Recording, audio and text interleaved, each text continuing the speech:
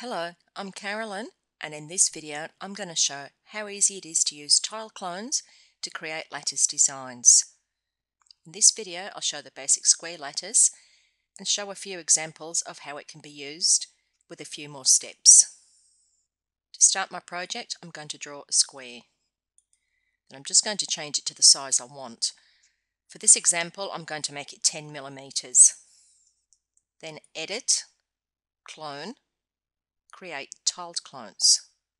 Symmetry, I'll leave it P1, simple translation. Now I either enter rows and columns or I can enter width and height. For this project I might make it 6 inches by 6 inches. So I'll change this to inches. So I'll type in 6, press enter, type in 6, press enter.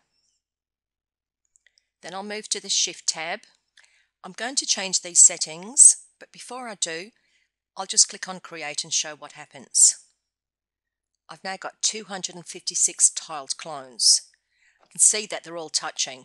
Now as I want to create a lattice, that won't work.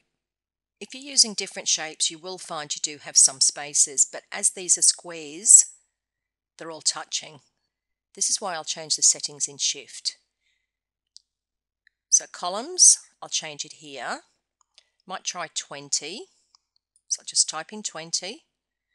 Now I want this to remain a square, so I'll change rows to the same number. So I'll enter 20 there and click on Create. Keep in mind when you're creating these designs that this space in between will actually be your cardstock when you're cutting out this design.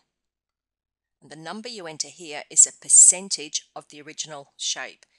My original was 10 millimeters, so the space is 2 millimeters. But if for some reason I decide that I would like a bigger space, I can still change settings now.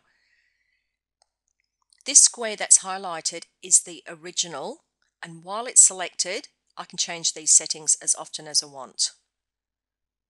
So if I change this to 30, I'll change this one to 30 as well. Then I can just click on Create and I get a bigger spacing. So keep in mind when you're learning this, while the original one is selected, you can keep changing your designs and just clicking on Create. So I'm actually going to go back to 20. So I'll click on Create. When I've made all the changes, I'll just close the box so it's out of the way. As I mentioned a minute ago, the square that is currently selected is the original. Now all of these clones are linked to the original, and as I want to do further design work, I must unlink them. One of the easiest ways is to just delete the original. Now if for some reason that doesn't work or the original isn't selected, just select all of the objects. When they're all selected, click on this padlock that's unlocked and it will unlink all the clones. Now if you have a lot of clones, this can take some time and Inkscape might say not responding. Just be patient, it usually does work.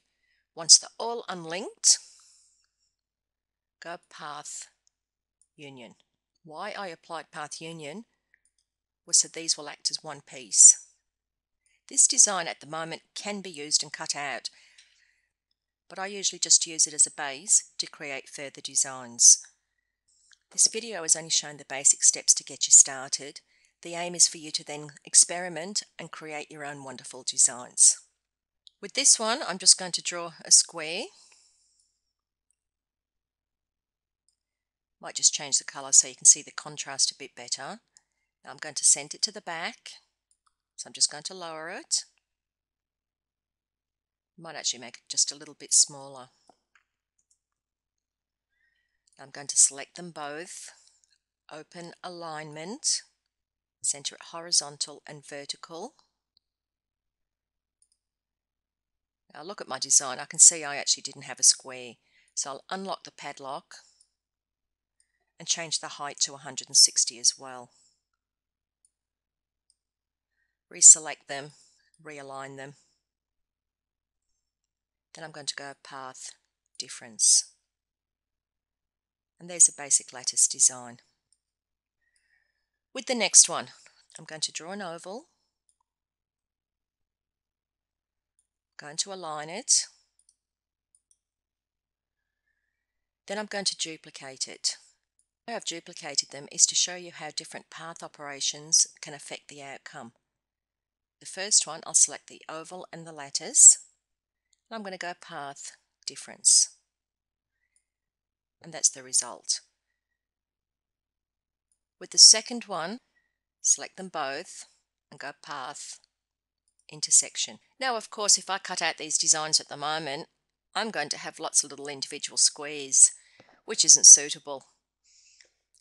So all I need to do is draw the shape I plan on using. Bring the lattice over. I'll just raise it. Just change the sizing. To make sure it's central, I'll just select both parts and align them. Then I'll go path difference.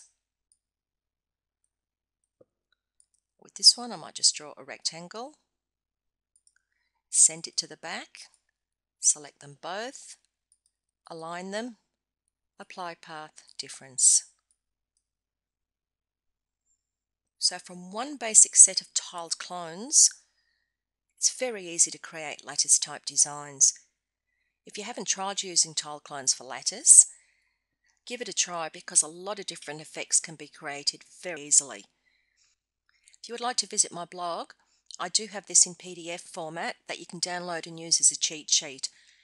I also have some of these basic lattice designs as free downloads on my website, which is cuttingtime.blogspot.com. Thank you.